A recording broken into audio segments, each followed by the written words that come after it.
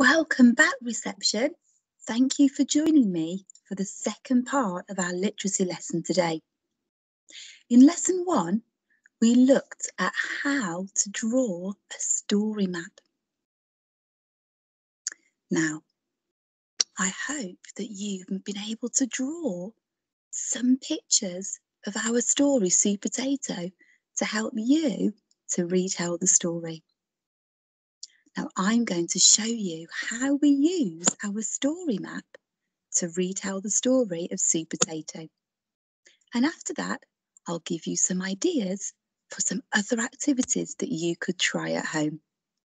Let's start. Here's our story map. Sweet Potato. One night in the supermarket, everyone was sleeping and it was very quiet. Can you pretend to be sleeping, reception? Shh, shh. Good job. Suddenly, there was a big crash. Can you make a big crash noise? Crash! An evil pea was on the loose. He was causing trouble. Big trouble. He stuck the carrot to the conveyor belt. Can you do that? Can you pretend to be stuck to a conveyor belt? He drew on the broccoli's face. And he wrapped up the poor cucumber with toilet roll. Dear me. Could anybody help these vegetables in distress? Yes, Sweet Potato to the rescue. Can you do that? Can you pretend to be Sweet Potato? Sweet Potato to the rescue. Good job.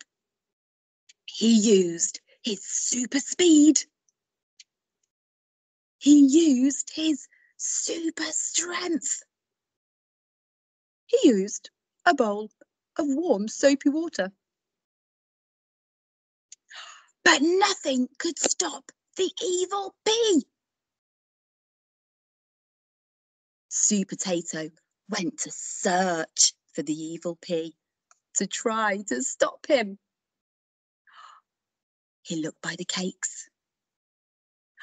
He looked by the cheese. He even looked by the tins. Kapow! The evil pea pushed Sweet Potato down into the icy depths of the freezer. Everybody gasped.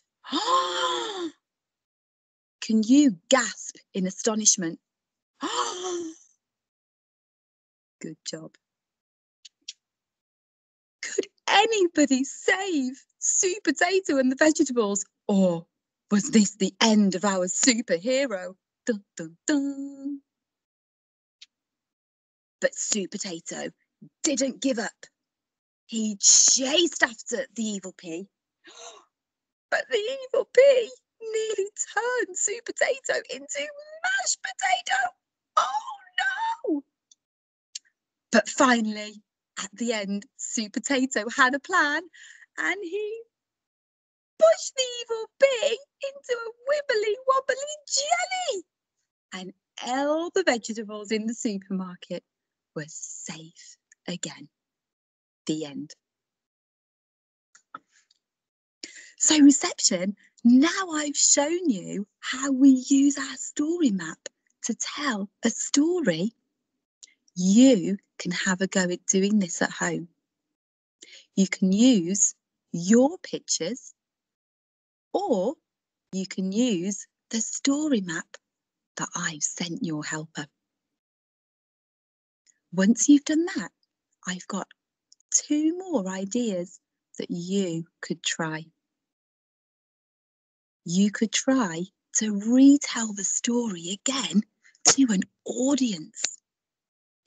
You could use some people you live with as the audience, or You could use your favourite teddies. You could line your teddies up in a row and you could perform the story to your teddies. You could even find your favourite story at home and you could create a new story map about your favourite story. Or you could do a story that you know really well, like The Three Little Pigs or Goldilocks and the Three Bears. Now have a great time doing your activities and remember to ask your helper to email us all the work that you've been doing. We can't wait to see your work. Bye bye.